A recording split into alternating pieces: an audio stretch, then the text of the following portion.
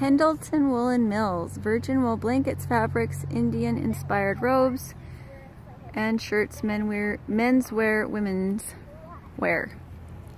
What do you think, guys? We're excited? Yeah. So this is a commercial wool factory.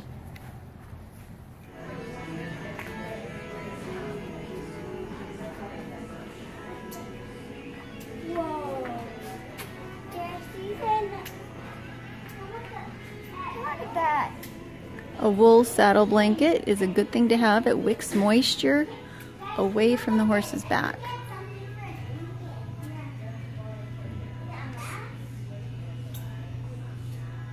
Mohair is really good for cinches because it's much stronger and won't give. Wool wouldn't necessarily be as good for a cinch. Unless it was really, unless it had some other kind of material in it, because wool will stretch when wet, where mohair won't. There they are. There's the factory. It's a lot of yarn. There you can see one of the blankets being woven in the back. It's woven by machine instead of by hand. So this sweater is $239. It's not hand knit, it's machine knit. It's nice and heavy and it is not scratchy. Very nice. Yeah. Okay, so for an actual wool overshirt, it's $125. So these are not terribly scratchy. The way that they're made is very professional. I don't know which kind of wool it's from. It doesn't say what breed it is. So it would probably be a mix. A lot of times there's a wool co-op in any given area, and all the meat breeds and everything else, all the wool goes together and is used without regard for what kind of sheep it came from. It's just kind of a conglomerate. So, there we go. Safely. The beautiful view from the freeway. Okay guys, we are in Portland and we have got here so much faster than we would have in the RV. It's kind of exhilarating. And I don't think we're as sore as we were in the RV. It's just a different way to travel. But we are just coming up on the city center, which is super fun. And we are trying to find something called the Street of Dreams that is a little kind of an eco-village example.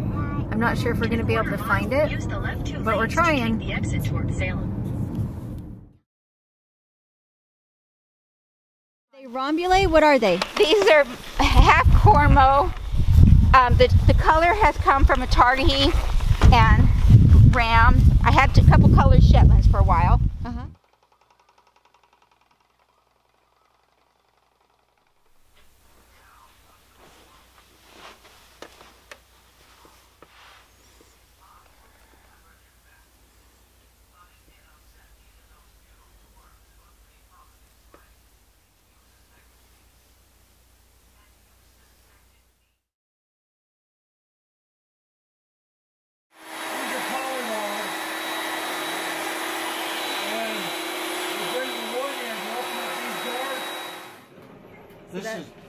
This is a sawdust bin, and on the table we have 3 pollywogs, which is the maximum I can cut out on this machine.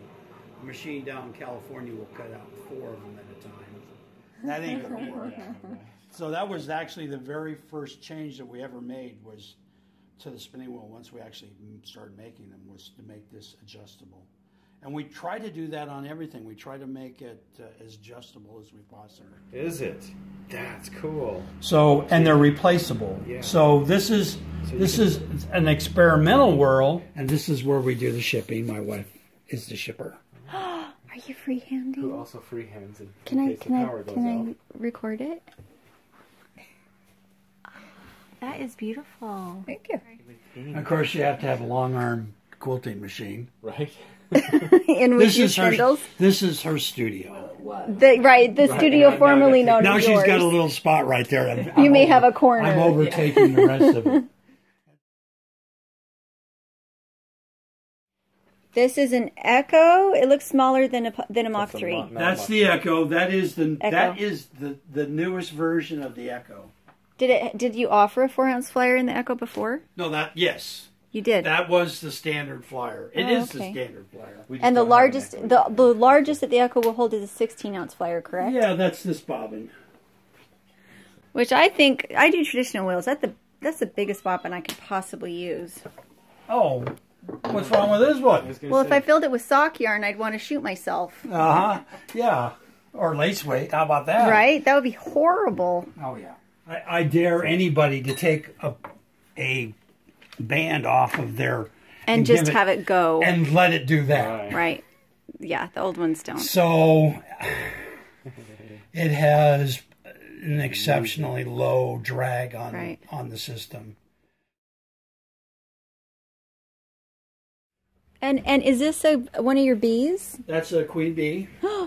Could I try to spin that before we leave? Sure. Because that's the next one that I have my eye on. Oh, well, in that case, give it a shot. The queen bee. This is an older version of the queen bee. Okay. And so basically, then it opens up. Whoa. So you got your lazy Kate built in. I could fit that in the RV. Did you see how small it folded down? It's carry-on luggage on an airplane. Really? So that was the whole reason for designing it. I've been because it folds up so tiny. Holy cow. Is that a monster? It is. It's bigger than the spinning wheel itself, just about. So that's your Firefly. Yeah, that's a Firefly.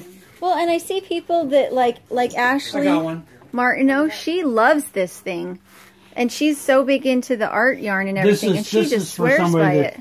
Is really not so art yarn stuff. Yeah. This goes into that. Okay. That crazy quadrant. Since having the hopper, before when I was trying to do art yarns on a traditional wheel, you just can't. The bobbins are too small.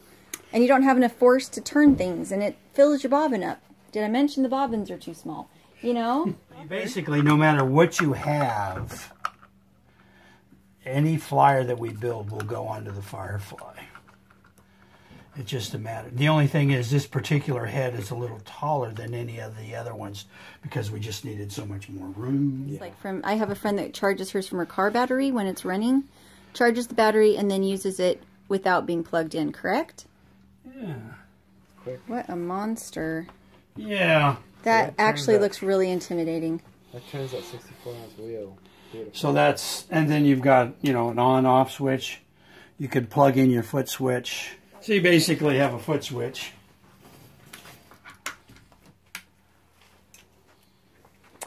Oh. So that's how that works. That's simple.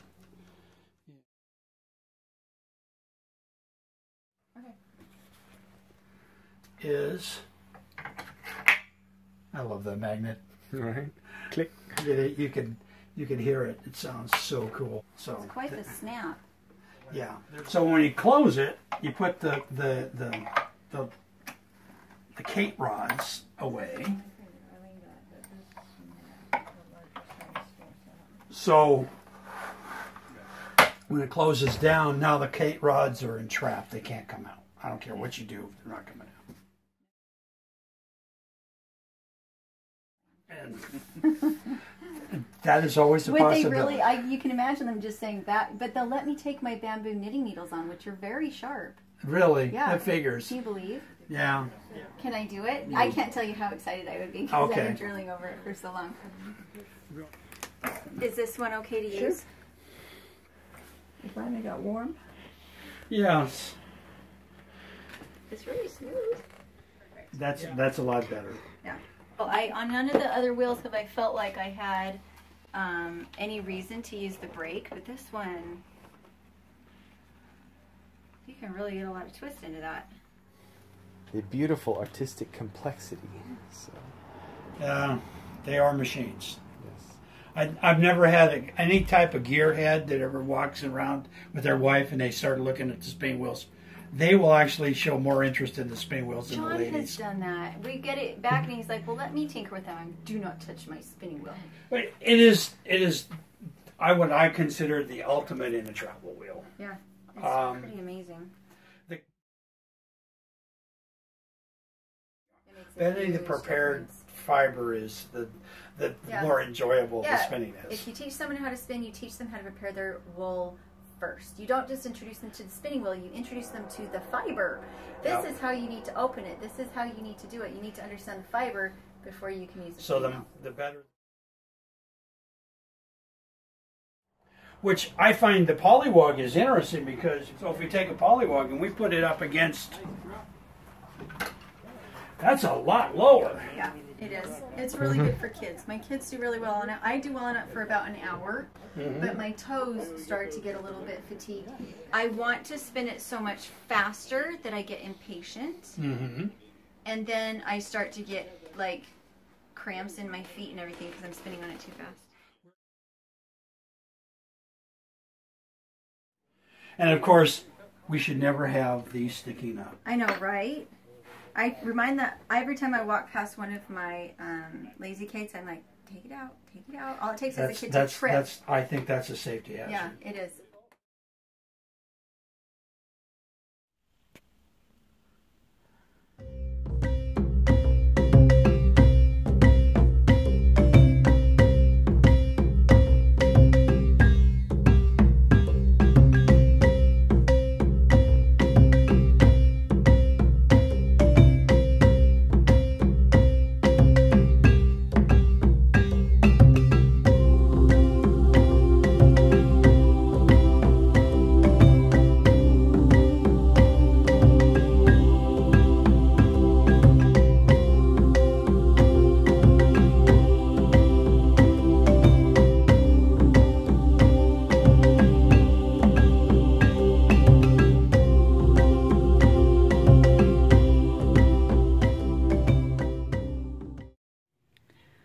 Okay, so we pretty much have all the hatches battened down.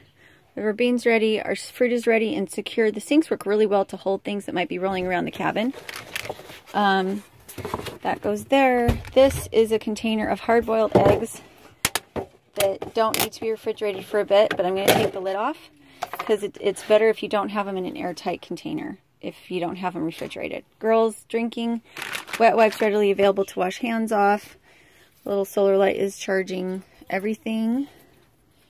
Everything seems to be good. Drivers. Tina is as happy as a lark. So I like to keep her water in this lid because it's flat and it doesn't make a mess. Daddy, can you open up the side door and I can get her out? Here. Drivers here and present. We've got little girls that we have been having run laps in the parking lot and also just around the RV, which we're trying really hard not to let the girls in the RV unless we're sitting to do school, but anytime we're stopped, we're having them get out and move and wiggle and jump and run. And come tell me how happy you are about it, honey. I'm not very happy because I have a kink in my leg, my back's not feeling good, and my ankle's hurting. So next time maybe we should have you walk. Would that work better? Kaya, come tell me about it. Tell me all about it. Cheated. We were supposed to go at running laps and then go there, but Paige didn't go there. She went straight back, and that's cheating. Okay, so why are we having you come out and either walk laps or run laps? No, why? Yes, she's very energetic. That way, that little one. So why are we telling you that we want you to do this? That way we don't have any energy, but I'm not the one with the energy. What? But isn't it so you don't get bored in the RV so that we, look at me.